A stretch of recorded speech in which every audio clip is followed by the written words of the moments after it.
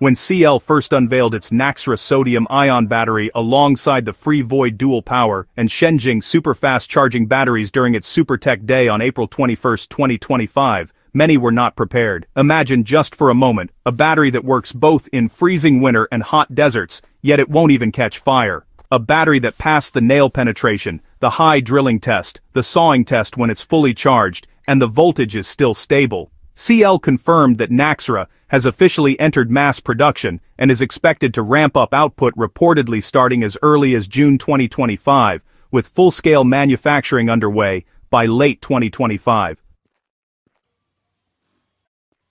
This battery showed a critical shift away from lithium dependence, which is scarce, to tapping into sodium availability and abundance. That means cheaper raw materials, more stable prices, and less geopolitical risk. In fact, in their recent YouTube video, CL claimed Naxtra passenger EV cells could reach 175 watt-hour per kilogram at approximately 10,000 plus cycles, minus 40 to plus 70 degrees Celsius operation, and a 500-kilometer range. Experts believed with CL, there would be sodium-ion market growth probably under $1.5 billion by 2030. To put this in perspective, global EV sales in 2024 alone were worth over $500 billion, and they're expected to double by 2030. If sodium-ion hits even a fraction of that, say 5 to 10%, we're not talking 1.5 billion anymore, we're talking tens of billions. That's the kind of jump Naxtra could trigger if it convinces automakers to switch from lithium to sodium at scale. How safe is CL Naxtra?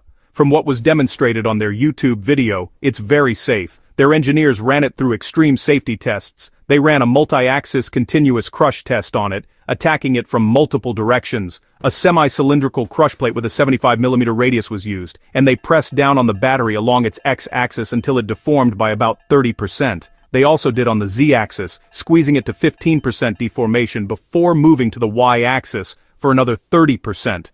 Yet, the fully charged battery remained charged after the multi-axis crushing.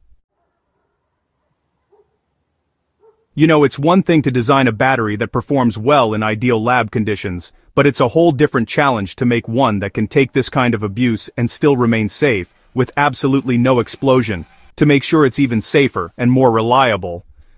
They also ran it through an 8mm temperature resistance needle, put it through a high-speed drilling test, and even a sawing test. Yet, there was still no fire.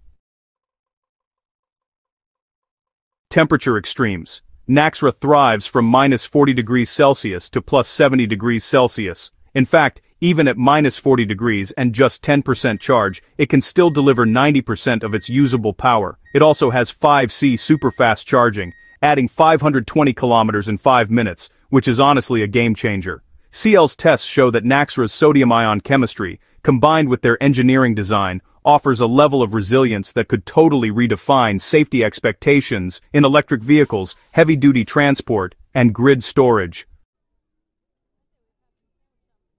Sodium mining has actually been less environmentally destructive than lithium or cobalt mining. Sodium is also an easier and cheaper recycling process, which could make sodium-ion a lot greener over its life cycle. CL can even tap into sodium sources in seawater and mineral deposits like soda ash, both locally and globally. And the best part, there would be a massive reduction of carbon footprint compared to lithium-ion EVs.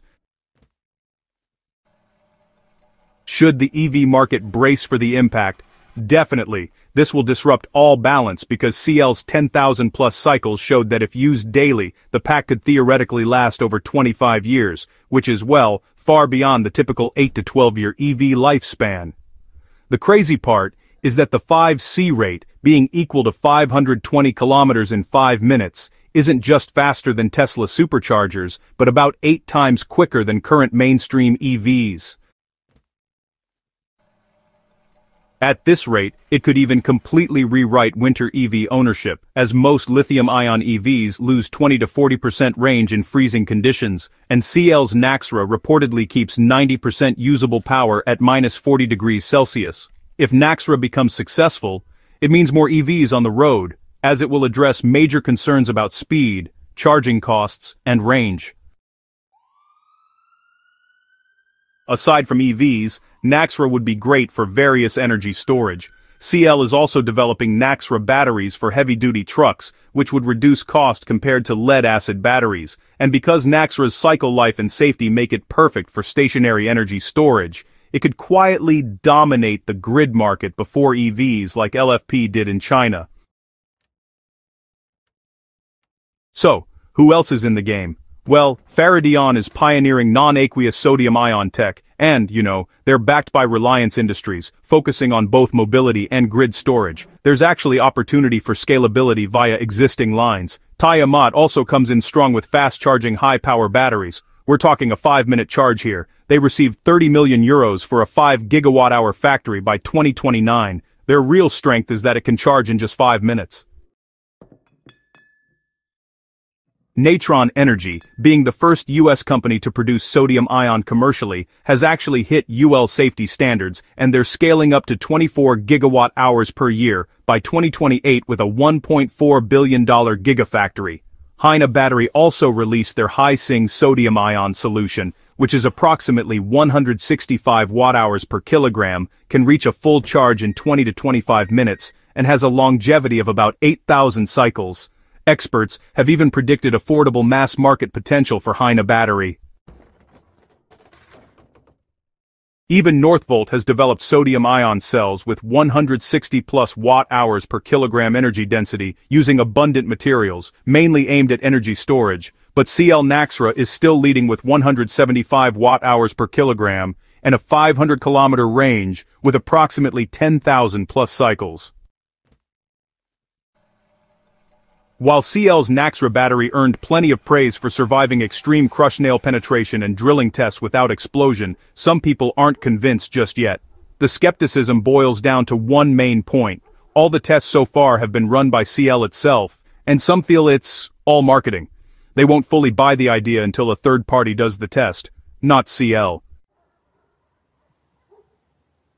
In fact, it should be done by individuals to actually test and see if the claims are true. And also, what happens when you overcharge, as that's the cause of EVs catching fire. In many EV fire cases, thermal runaway has been triggered not by physical damage but by faults in charging systems, leading to excessive voltage or heat. Skeptics believe CL hasn't shown public footage of deliberate overcharging tests, and they want to know whether Naxtra's sodium-ion chemistry can truly stay stable under that condition. More questions like, shouldn't CL do short-circuiting between cells in a bigger pack, are being asked. They have seen that the single-cell testing was impressive, but EV batteries operate in a bigger interconnected pack. That means short circuits between cells or in the pack's bus bars can create cascading heat and failure modes, so CL has more work to do, demonstrate what happens when a multi-cell pack is shorted.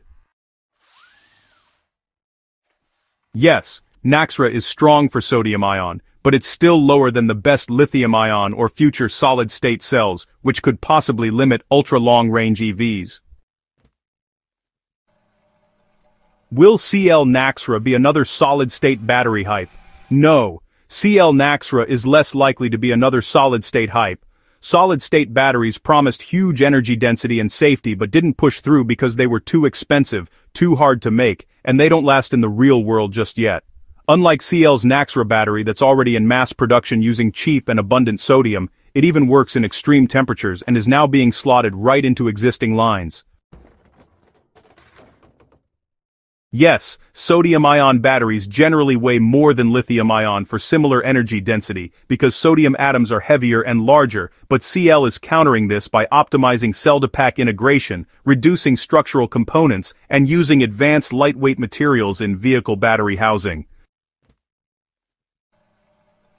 This could be the future of EVs. What if LFP and solid-state batteries double down? Yeah, the probability of solid-state battery breakthroughs overtaking sodium-ion if they scale faster is high. The clause is if. It's also worth noting that LFP is already cheap and proven, so Naxtra needs to clearly beat it in cost or performance to convince automakers to switch. Aside from EVs, Naxtra is coming for other sectors. Imagine your drone still flying in intense snow, and your laptop also lasting 20 years without a battery swap. Or better yet, your e-bike charging in minutes with no possible explosion. So even if CL doesn't eventually make Naxtra batteries for EVs, they could reach markets that need safe, cheap, cold-tolerant batteries. What's the way forward?